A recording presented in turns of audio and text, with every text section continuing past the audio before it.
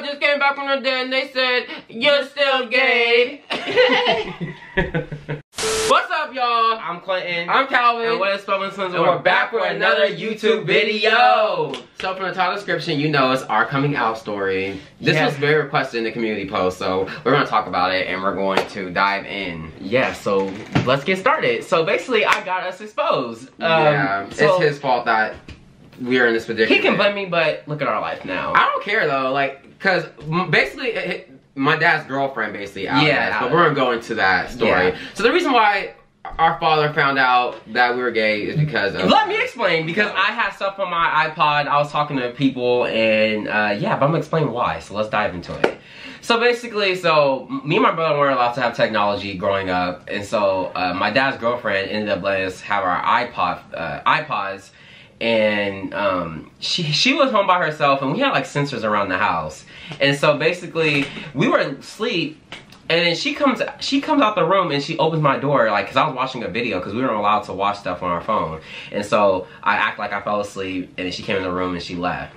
And then I couldn't go back to sleep, so I was watching these stick figure fights. I'll never forget. So I was watching these stick figure fights, and I ended up falling asleep with the phone open. And then she thought someone was moving again in the sensor, and then she came in the room and the phone was open, because remember, we can't have our technology. And so she's like, "What the fuck are you doing?"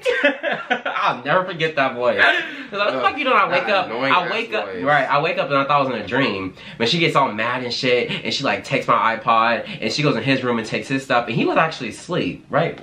Yeah. Well, no, I wasn't asleep. It's hard for me and my brother to go to sleep in general. So she thinks that we were sneaking out the house. Yeah, like she thought we were sneaking out because we didn't have sensors and we had cameras in the house, like we were fucking prisoners. Yeah. And so she thought we were sneaking out the house, but really, we were really just in the bed on our phone. She let us use our iPod because we told her, like, we're grown. Like, why can't we, like, have technology? Like, we're fine now. We use technology. Look, we're about to graduate from college and all that. Exactly. Still with technology. Right, and we're still successful. Now what? So it don't matter.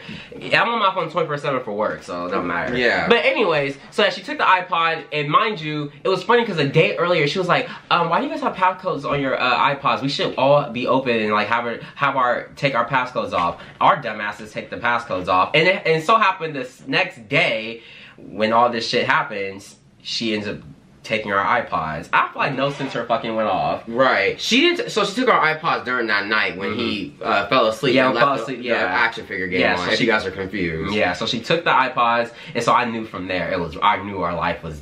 I knew it was over because I knew she was gonna find something inappropriate. Yeah, I mean, I know how to delete shit off my phone. I didn't give a fuck. Yeah, you did. He was just so dumb not to delete stuff off his phone. It don't matter. You say I'm dumb, but it don't matter because now, like, it's like we need to get out that situation. Okay, I get it. We need an excuse. Right.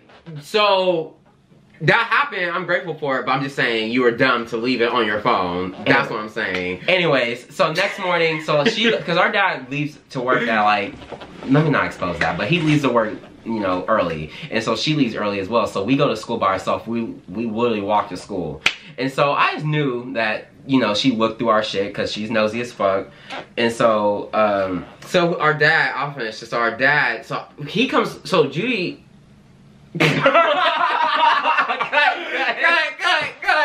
I didn't want to say her name. So our dad's girlfriend, she comes home from work, and we always hear the garage door open. That's how we know when she's coming, because we'll hear the garage door, because my bedroom is right below the garage, and my brother's was right on the right side of the room, and so we have our own rooms. So basically, the garage goes up, and she takes forever to come up, and I was like, oh, she found something on our iPod. Yeah. I knew it was something gay related. I have good intuition. I knew that's what she found. I've been knew this. I knew from the get go. Right. But what made it, we knew something was wrong because our dad always sits in his office, and so he goes downstairs, outside. I'm like, and he does not get up. When he's done from work, he'll go in his bed or go on his computer. He never gets up to go do nothing. Yeah. So he goes downstairs. Then they're in the garage, and obviously they're talking about the situation. So then he comes back upstairs, and he's like, which one of you guys are the? You cannot say that on YouTube. Oh. Which one of you guys are the? It's fat. Yeah. So he says that, and my heart dropped. And so because he was facing my room first, so I didn't say anything. I was just sitting there, and then he like kicked me. Like, our dad's like, he's huge, so he like used his foot and like he turned me all the way around in a circle. And so and then after that he was like, get up, blah blah blah, and then he like pushed me in my chest hecka hard, and I like flew back on my bed. And yeah, and that happened to me. Then he went to his room. And then he went to my room. They didn't find anything on my phone, so he said he didn't find anything. But he's like, I didn't find anything on your phone, but you're still a that. Yeah, I'm not gonna say the word. And then so. I don't know. I feel like they always resented me. I don't know. Maybe because I resembled my mom and he did despise me. Yeah, I don't know. I think it was definitely that because they both resented me so much, and I feel like I had a lot of anger growing up, and I feel like they took that one out on me, and I'm not saying I was looking for attention, but I do definitely know I had a lot of anger growing up, and they didn't know how to really like talk. They're more of like those tough love type people, are very hardcore, and they definitely didn't show that they really cared like that, to my opinion. Yeah, and it's not like we're shaming them or anything. I feel like the lessons we learned, like we learned a lot from them. Like, and we learned to forgive them for all that. But like, I wish we could. I still have a lot of hate in my heart, though. Yeah, because we haven't got to talk about it to them. So. And it does bother me. It's gonna keep bothering me. But as I move on, we're living a great life. But to keep going back on that, so he comes to my room and he takes my. So we had an iPod that we use, and then we also had like our main like trap phones, like they're like those keyboard phones, the weak shit. So we get he takes that phone from me, and I guess I handed it to him a weird way. Yeah, like, how do you hand somebody a phone a weird way? And then he you do? No, he kicks me in my neck. And he's like, why? He's like, he got mad. He kicked me in my neck, and then so.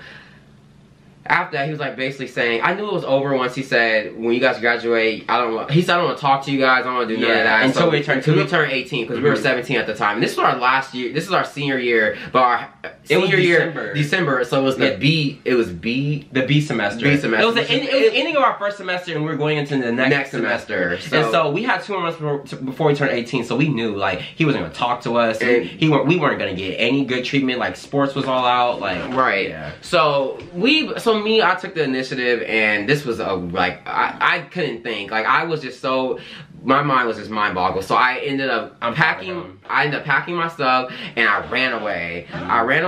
And I went to my school, and our school was like right by our house. It's Laguna Creek. So we went to our school. I ran to my school, sorry. Only me, I ran away. And then I met with one of my friends, Sarah Olsen, I'll never forget. She let me use her phone, and I called my friend Jace, and he's a good friend. He went to Laguna Creek as well. He cuts our hair, but he ended up moving to Texas, so I miss him. But beside the point, I ended up calling him. He let me stay with him, and then after that, my brother. So this is a weird story. He'll finish it. Yeah. So it's crazy. I knew everything he was doing when he ran away. I knew exactly what he did. He knew I went to my friend Jason's house. I knew he went to Sarah Olsen because she was in color guard, so they stayed late at night. You literally can hear it from our house. I knew he went there. I knew he used her phone. He didn't have to tell me, and I knew he went to Jason's house. So it's so weird. Like, and so we had weirdly enough, we had another phone we hid. Yeah, we hid it. Yeah, it was another phone we hid. We could not have technology, so we had to hide the shit. So thanks to our boy Kobe, he took our the iPhone 4s we had, and there was another phone, and so like I was texting her around from the other phone I got inside the closet, and I was texting Calvin. That phone was like broken. Yeah, that phone was broken. So I was texting Jace or whatever. I was like, "Is Calvin there?" Blah blah blah, something like along those lines. And he was like, "Show proof." And then I told I said, "Calvin, you know the phone it makes an." Oh, he said in a picture, and I was like, "Calvin, you know if I took a picture, it's gonna make that click sound no matter what, even if I turn on the volume." And he was like, "Clint, that is you." It was so sad. We always talk about that part because it was like a moment. It was like you know, everything's gonna be okay. We got each other. Basically, I didn't want him to feel sad that we got caught because of I felt better because I was like, he's not mad at me. I'm not mad. It was honestly, even down the road, our relationship with our father and his girlfriend was bound to be. Yeah. It was fate that we weren't going to talk to him regardless. Yeah. So it's like we might as well do it now. Right. You know? It was a good timing, but we did suffer a lot from all that because it was so like fast paced. I ended up running away. I had nothing to wear. So basically, the next day, we talked about like I told my brother that night, bring clothes because we're not going to come back. We're not coming back. So so this goes to the next morning. So I'm like laying in the bed though, and I was sad. So the next morning, normally our dad is worked early, so I get up and our plan we talked when we were texting was to pack clothes. So I'm getting up and I'm getting ready to hurry up and leave. I knew it was my last day there, and so I'm going to the room to go pack, and my dad's in the office. I'm like, oh fuck. And then there's this bag like a trash bag with a blanket in it, so I was taking it out slowly. And so I go into his room because all our clothes were in his room, and so I was getting ready to pack, and then all I hear is a bloop, and the chair gets up. I was like, oh fuck. And so while I was packing stuff, our dad comes in there. He was like, "What the fuck are you doing?" And I ignored him. And then he tried, and then he got in my face like he was about to punch me. He was like, "Oh, fucking answer me, blah blah blah." And then I was like packing clothes. He said, "No, the fuck you not." He takes the bag from me and dumps the clothes all on the bed. And so remember he was saying like he took our phones the previous night. So the previous night he took the phones, but our alarm goes off for us to wake up for school. So he goes in there and turns off the phone. Luckily, so I run into the room, grab a whole bunch of underwear and socks, and then I grabbed my toothbrush and my old retainer I had, and then he came out and he just kept following me around the house so I won't take any clothes, you know that, because he said these are my clothes, I bought them. Bitch, like what? Like it don't matter. So basically, so after that I left downstairs. My dad opened the garage. I grabbed my final bag and closed the garage and left and never came back. So with that being said, it's just crazy because like all that stuff that happened, you know, we had, so like you said, we had underwear and just what? Underwear and socks. Yeah, so that's all. We had to start from scratch. So we ended up doing everything from scratch. So we reconnected with our mom after 11 years. Yeah, we didn't talk to her because he would not allow us to talk to us, and his girlfriend was a jealous ass bitch and would never let us see her. So we always remembered our mom's number. Yeah, so we call her because we have to stay with our friend Lucius. So we only were able to stay there for 3 days, and his dad said we can't stay there no more. So we had to figure out what to do. So we ended up calling our mom after 11 years. So we ended up going out there, and then after that, you know, it was kind of rough because we ended up being depressed and all that stuff. We were super sad. We had to start from scratch. You know, we were so used to like our school, Laguna. We wanted to finish there, but we went back to our birth town. Our birth town's Reading. Yeah, we were born in Reading, so we went to our birth town. We stayed there, and then we ended up staying with our twin cousins, Anthony and James Williams, and they mentored us, and we ended up getting a scholarship for track to Sac State. And it's crazy because our times were good enough to where we didn't have to run our senior year. They said that we didn't have to run, and so we got a scholarship for track, and that paved the way for us to go to Sac State. And so we came back. Yeah, so we came back. So all in all, that's the gist. If you guys want to see the whole story, we're gonna link it down below because we had a podcast with our friend from, you know, from Teen Beach Movie, Garrett Clayton. So you guys want to watch the full story on everything that transpired, go watch there. But that is the gist of us coming out. So I do want to finish it off by saying one thing though. I don't know if you guys got all that. We probably talking too fast, but you know, if you are, you know, questioning yourself and you want to come out, I think it's best, like, take your time. If you're not ready, don't do it. Unfortunately for us, we got forced. Yeah, we got out. And honestly, I do want to say this, like, my dad's girlfriend, I do want to say it was very fucked up on your part that you didn't give us the opportunity to come out like ourselves. Yeah, like, we could have talked together and then told our dad. Right, and you literally, I remember once you told me I was in the car, if you're ever gay, come talk to me. So the fact that that went through your head, that went out your head, that was fucked up. And I truly want to say that I will never probably talk to you because you guys will never let us, so I really don't care. Life moves on. But if you're watching this, which you guys always watch our stuff, I'm pretty sure, I think that was a fucked up move that you made, and we didn't get the chance to come out the way we wanted to. And you know how our dad is, and we didn't get a chance to talk civilly because you wanted to run your mouth. You didn't think before you spoke. I thought you were a grown person, a grown woman.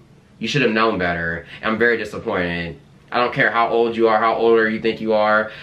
That was an immature move of you. Very immature. And I need to say that to get off my chest. So if you're watching this, very immature.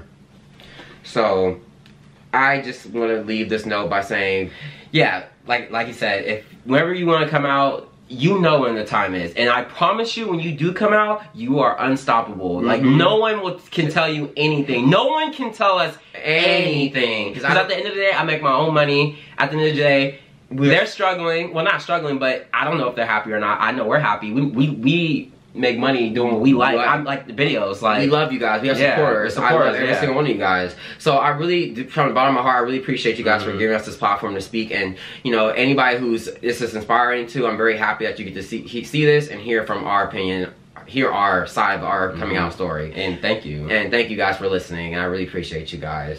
So if you guys like this and you guys want to know more about our coming out stories, want more questions, feel free to let us know. We will be gladly answer. We'll be glad to answer those questions. Yeah, so feel free to ask us any question, guys. We're here for you guys. So until then, I'm Calvin. I'm Clinton. And we're the Spellman Twins, and we're out. See y'all in the next video.